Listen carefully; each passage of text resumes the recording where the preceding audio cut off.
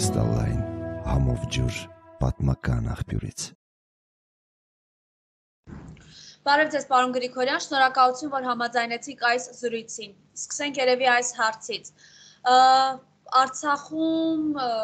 Արցախը 90 օր է շրջափակված է 3 ամիս եւ Արայիկ Հարությունյանը հայտարարում է Ադրբեջանը ստիպում է կամ ինտեգրվել կամ իրենք կանցնեն ավելի կոշտ քայլերի, ովքեր պատրաստ են ինտեգրման կարող են գալ առաջին պլան։ Արայիկ Հարությունյանի շատերի պնդմամբ այս թրքամետ հայտարարությունը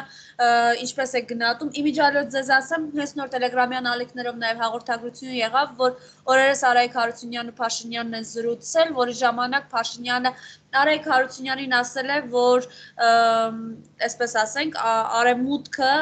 ասում է արագացնեն process-ները, Արցախը Ադրբեջանի կազմում են իրենք տեսնում եւ պետք է Ստեփանակերտը Բաքվի հետ նստի այլևս ուղիղ երկխոսության, բավականին ասում են լարված զրույց է եղել։ Խնդրեմ։ Բարի օր, Սերժի Մարիամ, բարի օր, սիրելի հայրենակիցներ, շնորհակալ եմ հրավերի համար եւ ինչպես միշտ ամենաակտուալ պահերին դուք տալիս եք ամենաակտուալ հարցերը։ Ցավոք, այո, Արցախի գլխին, այսինքն մեր հայրենիքի Հայաստանի գլխին, ասել է թե ողջ հայության գլխին կախված է Դամոկլյան սուրը, այսպես կոչված խաղաղության պայմանագրի տեսքով։ Թե ինչ է խաղաղության պայմանագիրը, մենք շատ լավ հասկանում ենք այն բանից հետո, երբ այն չի դրվում քննարկման։ Ինչ կատարվեց Արցախում, եւս մի դրվագ մենք նշենք, Ռուբեն Վարդանյանի մասին կարելի լինել տարբեր կարծիքներ կարող են ունենալ եւ կարելի է նաեւ շատ վիճահարույց համարել Ռուբեն Վարդանյանի կերպարը, սակայն այն, որ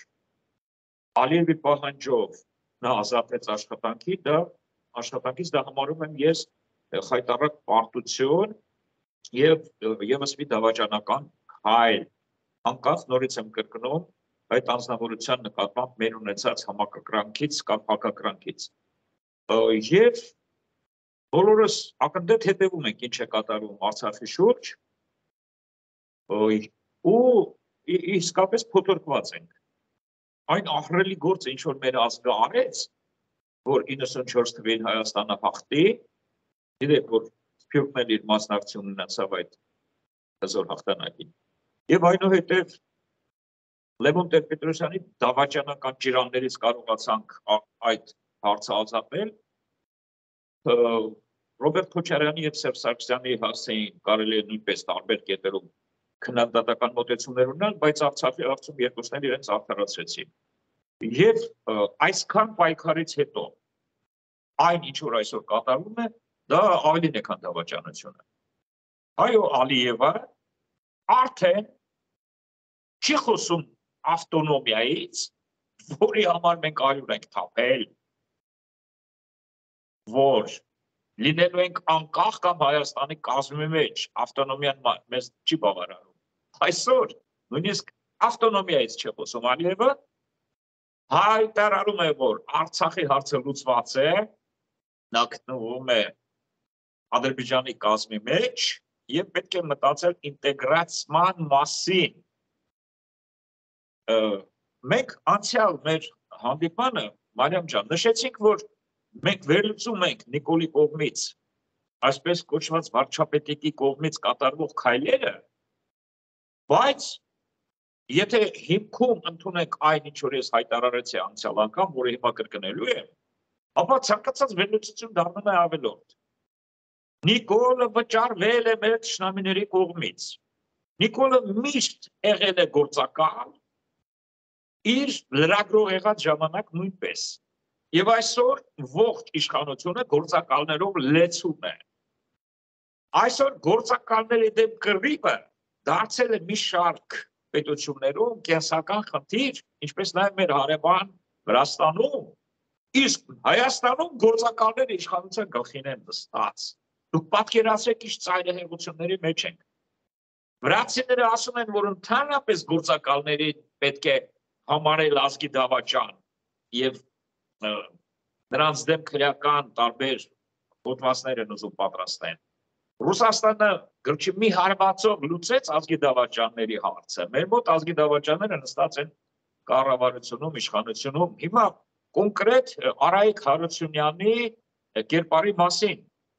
Արայիկը բնական է, որ Նիկոլից ստանալով իշխանություն ծառայում է Նիկոլին, բայց լինելով արցախցի եւ ապրելով Արցախում, բնական է, որ նրա քայլերը շատ եւ շատ խիստ սահմանափակ են եւ չեն կարող լինել այնպեսին, ինչպես լկտիաբար վարվում են գործակալները իդեմս Նիկոլի եւ Արարատ Միրզոյանի եւ մնացածի ԱԽ քարտուղարի եւ այլն։ Հիմա այս իրավիճակում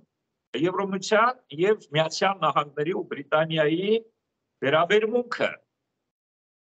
թքած ունեն Հայաստանի վրա։ Ես ապրում եմ Եվրոմիության սորտում, Սլովակիայում։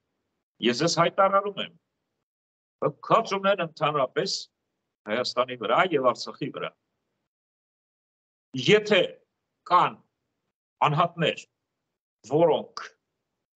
ունենալով քրիստոնեական հիմք, ավանդական մշակույթ եւ այլն մեծ համակրանք ունեն Հայաստանի նկատմամբ, ապա չի կարելի նրանց կարծիքը համարել Բրյուսելի կարծիք։ Այո, շատ կան անհատներ, որոնք պատրաստ են պայքարելու հանուն Հայաստանի ապագայի օտարներ։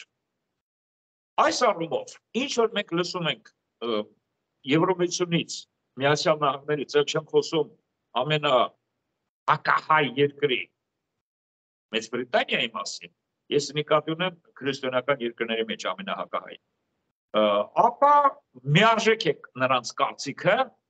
ինչ անում եք արեք, մենակ շտապ անցեք այն ռեժիմին, որը մենք ձեզ ուզում ենք դնել։ Իսկ գիտեք այդ ռեժիմը որն է։ Ռուսաստանի դեմ պատնեշ, Ռուսաստանի դեմ պայքար։ Ադրբեջանը տարբեր իր խաղերով նրանց բավարարում է։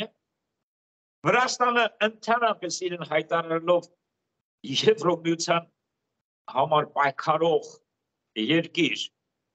ընկել է դժոխքը եւ չեն կարողանում կողմնորոշվել, կորցրեցին երկու հսկայական տարածքներ, ամբողջովին կորցրեցին իրենց իշխանությունը, դարձան Միացյալ Նահանգների հերթական նահանգ, պսևդոնահանգ, եւ այսօր փորձում են ինչ-որ բան վերականգնել այդ կորցրածից։ Այսինքն Ադրբեջանի եւ Վրաստանի խնդիրները Եվրոմիության համար ոնց որ թե լուծելի են եւ պարզ։ Սակայն հայերը լինելով բացարձակ ռուսամետ, քրիստոնյա ժողովուրդ, մշակույթով խիստ մոտ իրենց քրիստոնյա եղբայր ռուսներին եւ սլավոններին, հայերը ընկել են անհասկանալի մի գծի վրա։ Ունեն իշխանություն, որը ոչ մի կապ չունի երկրի հայրենիքի, հայրենասիրության եւ այլ կարևոր ատրիբուտների հետ, սակայն ժողովրդի 95%-ը ես նկատի ունեմ ամբողջ հայ ժողովրդի 10 միլիոնանոց։ Գոնե 95%-ը հասկանում է ինչ է նշանակում մնալ Ադրբեջանի եւ թուրքական լծի տակ։ 1915 թիվը դեռևս շատ թարմ է ցանկացած նորմալ հայի ուղեղում, հիշողության մեջ։ Եվ Արցախը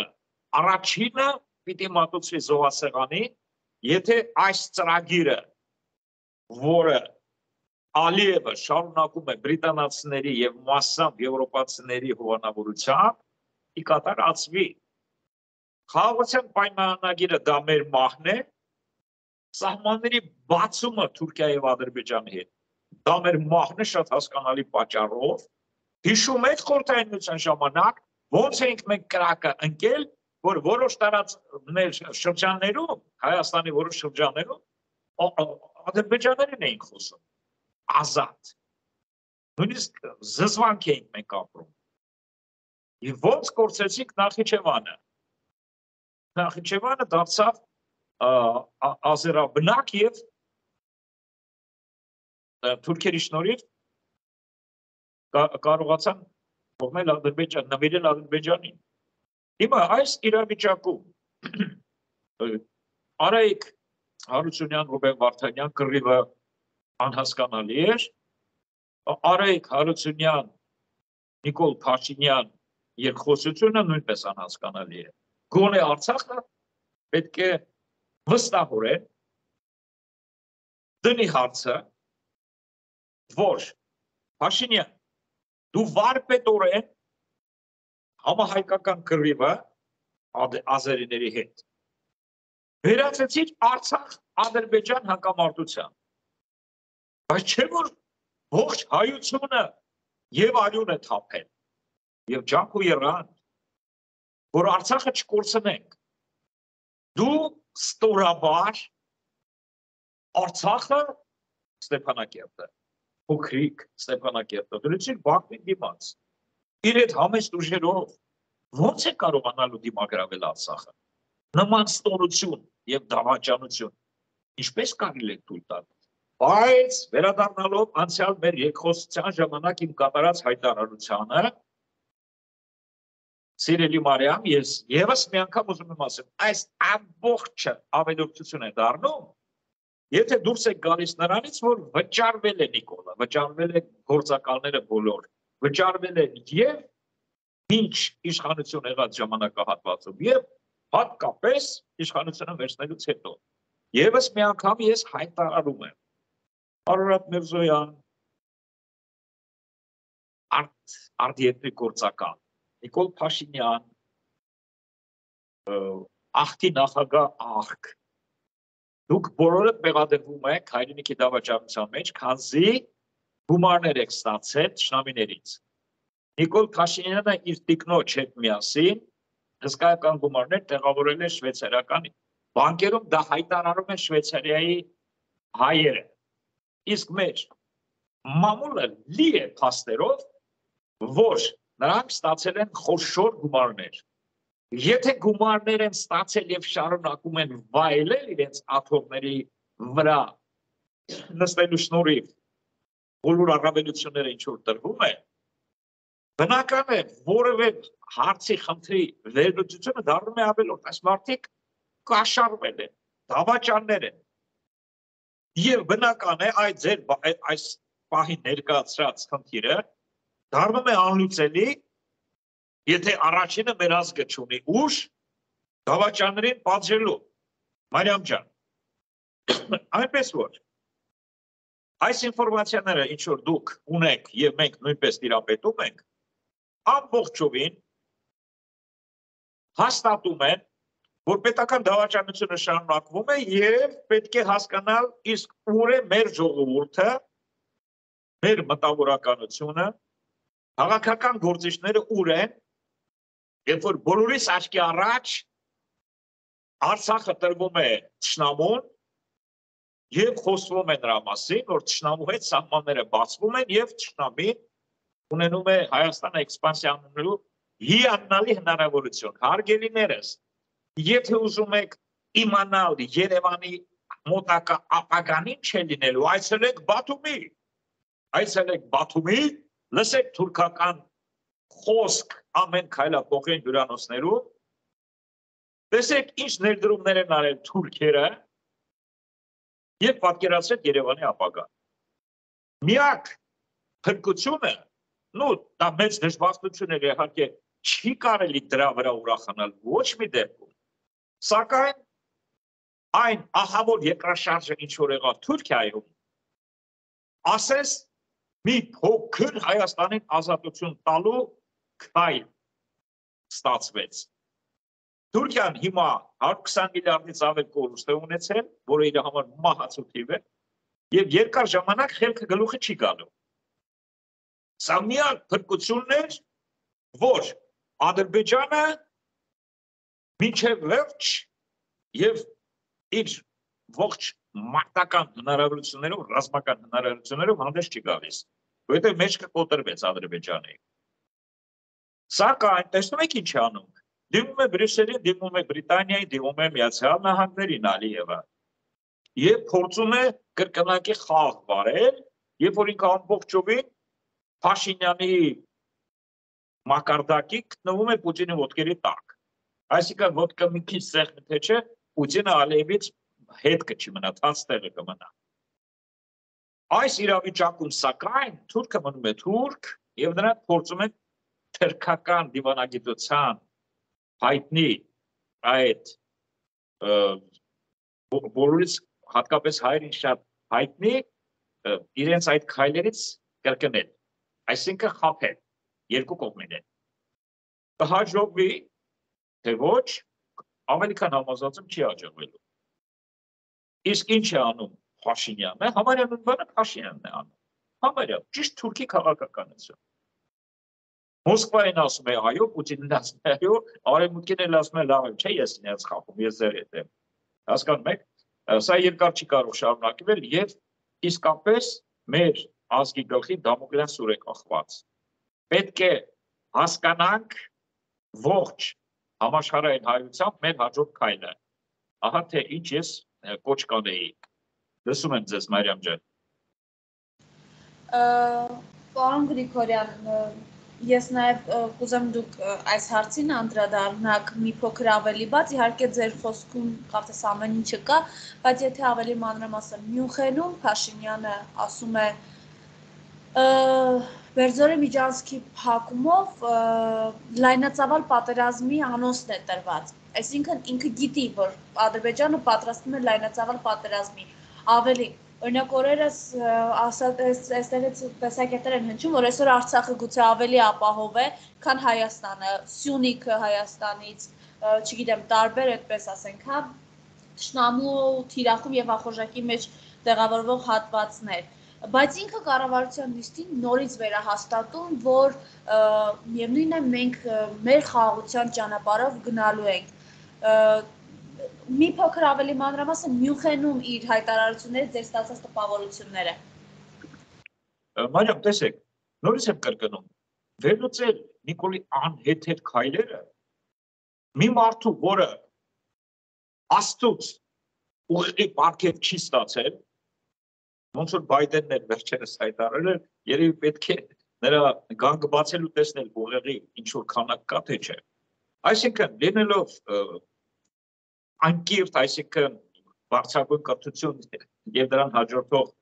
տարիների փորձը չունեցող անձնավորություն, սա մի կողմից չի հասկանում ինչ անի։ Եվ մյուս կողմից ամբողջովին լինելով վճարված եւ արևմուտքի եւ թուրքական մեր թշնամիների, թուրքոազերի թշնամիների կողմից, բնական է նա թակարդը ընկած աղվեսել չէ, աղվեսի ձագի խամեր է տալիս։ Միակ փրկությունը երևի իր թաթը ինքը կրծի, որ փախնի այդ թակարդից։ Այսինքն, խաղաղության պայմանագիր չենք կարող մենք անընդհատ բղավել, որ դրա գլուխը մտնի, որ խաղաղության պայմանագրի մեջ կան կետեր, որը նշանակում է կապիտուլյացիայի ամենավերջի մակարդակ։ Սա ինչ վերաբերում է խաղաղությանը։ Երկրորդ, բայց չէ որ Ալիևը նույն Նիկոլին համարյա ապտակելով ասում է արա այն ինչ որ պայմանավորվել ենք այդ տղա։ Գլխից ձեռես քաշը, բա որ կարտերը բացենք քեզնից ինչ կմնա։ Արա այն ինչ որ քեզ ասում են։ Եվ Նիկոլը չի իմանում ինչ ուղղությամբ շարունակի իր այս խեղկատակ պայքարը կյանքի համար եմ ասում, որտեղ ինքը գիտե որ պատիտակ կնոջ հետ միասին նրան Չաուշեսկու բախտն է սպասում, դա ինքը շատ լավ է հասկանում։ Ու լուծումներ են ընտրում։ Հիմա այն որ Արցախը Հողինքը որոշիչ ճակատագիր, այսինքն Արցախ Ադրբեջանն ենք հանձնում, սա մի կողմից իր գլխի վրա պատրաստած կրակոց է, եւ մյուս կողմից Ադրբեջանի ու Թուրքիայի հետ մենք վերջապես կանցնենք հնարավոր բարեկամության վիճակի,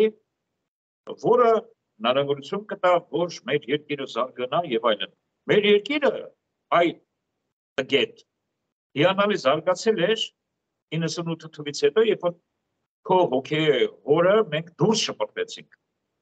իշխանությունից Լևոն Տեր-Պետրոսյանին։ Այսինքն մեր երկիրը հիանալի զարգանում էր Թուրքիայի եւ Ադրբեջանի փակ սահմանների պայմաններով։ Ավելին, մեր երկրի բնակչության եթե վերցնենք, որ 98%-ը չէ միշտ հայեր են ապրել Հայաստանում, բնակչության կազմը միշտ եղել է կայուն, դա նրա շնորհիվ է, որ մենք թույլ չենք տվել թուրք մեր հարևաններին լցվել մեր երկիրը եւ մեր երկիրը վերցնել խաղաղ ճանապարհով։ Դու դա չես հասկանում, այ թուրք, Նիկոլ։ Դու իսկապես դա չես հասկանում։ Պլյուս, եթե մենք առանց այն էլ մեր գերհզոր արտադրությունները կասեցրել ենք եւ արդյունաբերությունը բերել ենք զրոյական մակարդակի վրա համարյա զրոյական, ու համեմատած խորհրդային ժամանակների արդյունաբերության հետ, ապա սահմանները բացելուց հետո այդ տղա մեր արդյունաբերությունից ու տնտեսությունից ոչինչ չի մնա։ Հա, դու քեզանից այնքան հեռու որ չես կարող հասկանալ, գիտենք, բայց ես ուզում եմ դիմել մեր եւս մի անգամ քաղաքական գործիչներին։ Մարիամ ջան, բոլորը դրսի խոսում են նրա մասին հայերը, որ Հայաստանում քաղաքական գործիչը պայքարի է դուրս գալիս աթոռի համար։ Այսինքն ոչ մեկը չի գնում ինքնազոհության։ Մի հատ տեսեք, մենք ոնց ենք պայքարում հանուն մեր երկրի ինչ ունենք, չունենք, տալիս ենք։ Եվ եթե ինձ հարցնում են, ինչու դե չես ուզում գնալ վարչապետ դառնալ, ես ասում եմ, ես վարչապետ դառնալ չեմ ուզում, չնայած իմ ունեցած հնարավորությունները այսօր Եվրոպայի ոչ մի հայ չունի, դա բոլորը գիտեն։ Սակայն իմ այդ հնարավորություններն ու ուժերը չի բավարարի, որ ես երկիրը փրկեմ, ես Նիկոլ չեմ, գնամ երկիրը վերցնեմ, հետո չիմանամ ինչ անել։ Դրա համար ես առաջարկում եմ իմ նման 3-4-5 հոգով միանալ, ոչ մեկը թող չլինի առաջին դեմք։ Այդ լիդերոմանիային վերջ տվեք։ Պետք է գնալ ինքնազոհության համար երկիրը փրկելու։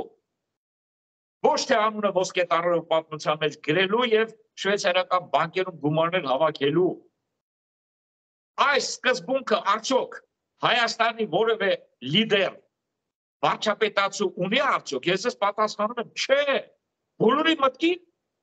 որ իրենք դառնան երկրի ղեկավար ու հետո լավ ապրեն։ Հա, ոմանք իսկապես կարող են շատ բան երկրին տալ ի տարբերություն Նիկոլի, անկասկած։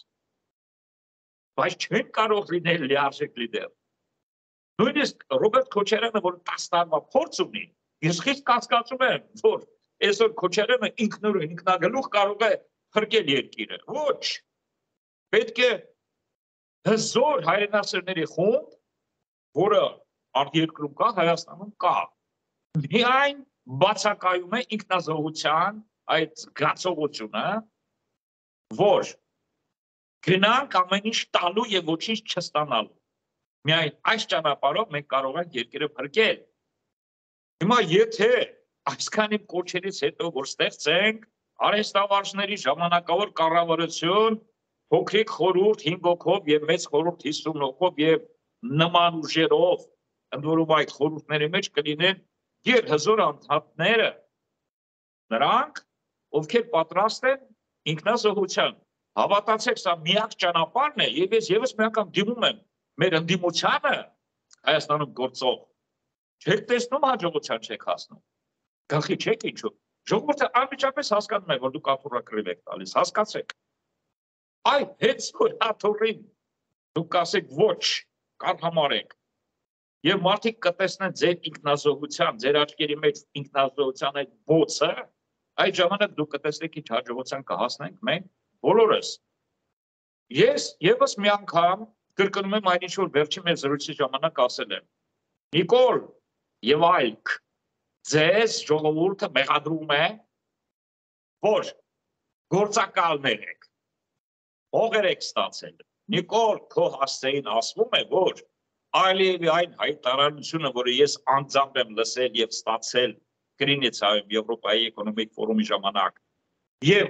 Լուկաշենկոն այն որ զանգով հայտնեց Սերժ Սարգսյանին, դրան մենք վկաներ ենք, որ կան։ Եվ մենք ավելի քան համոզված ենք, որ դու այնքան թույլ ու ծախու գտնվեցիր, որ գումարները վերցրել ես։ Բոլորը դրա մասին են խոսում Հայաստանում, եթե դու հակառակը չես ապացուցում, ուրեմն իմացիր, քո ճակատին դրվում է այդ կլեմոն, որ դու ծախու դավաճան ես քո մյուս գործակալների Արարատ Միրզոյանի եւ այլոց հետ, նույն Արարատ Միրզոյան քո հասցեին պատտվում է եւ քո ճակատին դրված է այդ կլիմոն, որ դու գործակալ ես, փորձի ապացուցել հակառակը, եթե չես ապացուցում, լրությունը համաձայնության նշան է, ապա վայ ձեզ եւ եւս մի անգամ ես դիմում եմ մեր ժողովրդին, որ այս վիճակը շարունակել չի կարելի։ Լուծումներ ձեզ ասում ենք, միավորվել այդ գաղափարի շուրջ, որ միայն մասնագետները պետք է լինեն իշխանության գլխին, որ պետք է մեր փառահեղ արտադրությունները, որը որ հնարավոր է բացել եւ կապել մեր փառահեղ գիտության հետ, չտեսնված գիտնականների բանակ ունենք, այսօր էլ եւ գիտության ու արտադրության այդ վերածննդի արդյունքում դուք կտեսնեք վերածնված Հայաստան, գումարած մեր փառահեղ մշակույթը ու մշակութային գործիչները, որը ամբողջ աշխարհով մեկ Եվրոպայի մեջ ծրված են եւ դուք նույնիսկ դրա մասին տեղեկություն չունեք։ Շատ իսկապես հզոր երկիր կարող է լինել իր փոքր 3 միլիոնանոց եւ համաշխարհային 10 միլիոնանոց հայությամբ հանդերձ։ Շնորհակալություն Մարիամ ջան, հարցերի։ Չէ, էլի հարց կա, պարոն Գրիգորյան, եւ կուզեմ երևի այսպես, հա, վարչապետի կինը օրերս ասում է, ինքը մեզ դարերով սովորեցրել են, որ երջանկությունը անառակների բանն է եւ ինքը երջանիկ հայկին չի հիշում։ Շատ արագ շատերը արձագանքեցին, զոհվածների շատ ծնողներ ասացին, որ իրենց իշխանության գալուց հետո այո, իրենք դժբախտ են այլևս, այս ծնողները, օրինակ այս կանայք մայրերը, իմաստն էլ այսպես մեծ արձագանքի արժանացավ, խնդրեմ ձեր տեսակետը։ Միան իր ասած նախադասը կրկնեք խնդրեմ, հա։ Մարտի 8-ին մի ֆորումի էր մասնակցում, որտեղ ասում է, մեզ դարերով սովորեցրել են, որ երջանիկ լինելը անառակների բանն է, եւ ինքը երջանիկ հայկի չի հիշում։ Շշմելու հայտարարություն է իսկապես անհավատալի ուղղակի հայտարարություն է։ Աննա, դու չես հասկանա այն ինչ որ հիմա ես ասելու եմ։ Երջանկությունը հայրենիքի ծառայելն է։ Երջանկությունը հայրենասեր լինելն է։ Ես կորցրել եմ իմ փառահեղ տիկնոջը, վիրտուոզ դաշնակահար, որի համերգների շնորհիվ մենք կարողացել ենք հայ մշակույթը պրոպագանդել կենտրոնական Եվրոպայի երկրներում եւ քաղաքական հարցերը լուծել ենք դրա շնորհիվ, ցեղասպանության բանաձև ենք անցկացրել, ցեղասպանության օրենք եւ այլն։ Ես ինձ համարում եմ դժբախտացած նման ֆանտաստիկ տիկնոջից զրկվելու հետևանքով, սակայն ես ունեմ մի երջանկություն, ծառայում եմ իմ հայրենիքին։ Ամբողջ իմ ներվերով, իմ ունեցած չունեցածով, Աննա դու դա չես հասկանա, ինչ է նշանակում ծառայել հայրենիքի, որտեղ դու օգտվում ես հայրենիքի ծառայություններից։ Ցավոք, տեսեք մենք ինչ ծայրահեղ վիճակում ենք։ Հարգելի Աննա Նիկոլներ, ես ամբողջովին ծառայում եմ իմ հայրենիքին, իմ ազգին, իսկ դուք ամբողջովին ոչ լայնությամբ օգտվում եք նրանց ծառայություններից։ Մենք միմյանց չենք հասկանա։ Եվ անիմաստ է նման մարդկանց հետ բարձր մատերիաներից խոսելը, երբ որ նրանք բյուջետ դարձրել են անձնական գրպան, գումարները բերում լցում, բյուջե հետո ոնց ուզում ուտում են։ Բոլորդ տեղյակ եք, ինչ շինարարություններ են անում այսօրվա այդ նախկին սովալուկները, ինչ ավտոմեքենաներից են օգտվում մարդիկ,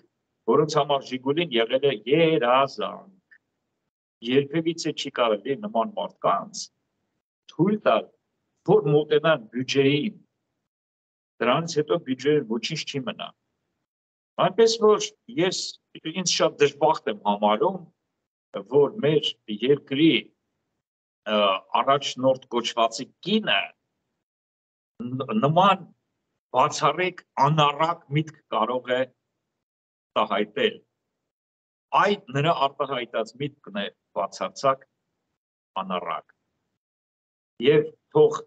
ներող լինեմ կանայք, որ ես ինչ-որ մի տիկնոջ հասցեին ինձ թույլ եմ տալիս նման արտահայտություն անել, բայց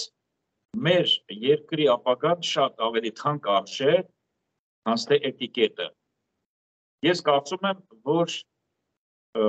իրենք անում են ամեն ինչ, որպեսզի ժողովուրդը հասկանա եւ փողոց դուրս գա։ Ուղղակի նորից եմ կրկնում, մեր ընդդիմության թուլությունն է այսօր, որ սրանք դեռևս շարունակում են իշխել։ Պարտված, մեջքը կոտրված, կապիտուլյացիայի ենթարկված երկրի ղեկավարը, եթե ատրճանակը չի դրել իր գլխին կրակի, ապա գոնե հրաժարական տվել է, ցանկացած պատմական էջերը բացեք, տեսնեք, գոնե հրաժարական տվել է, այ որքան կարելի է լինել անառակ, որ երկիրը կործանելուց, ոչ արհեստավարժ լինելու, ուղեղից մեծ թերություններ ունենալու պայմաններում պարտվել եւ պարտությունից հետո գոնե չունենալ մի փոքր տղամարդկություն, որ հրաժարական տաս։ Եվ ահա այսպես շարունակում է գոյատևել մեր երկիրը։ Ցավոք, Աննա ջան, Մարիամ ջան, ցավոք։ Այնպես որ չի կարելի ապստամբի Հակոբյանի այդ ասածը լսել։ Ցավոք։ Շնորհակալություն, պարոն Գրիգորյան։ Շնորհակալ եմ շատ, մինչև հաջորդ հանդիպում։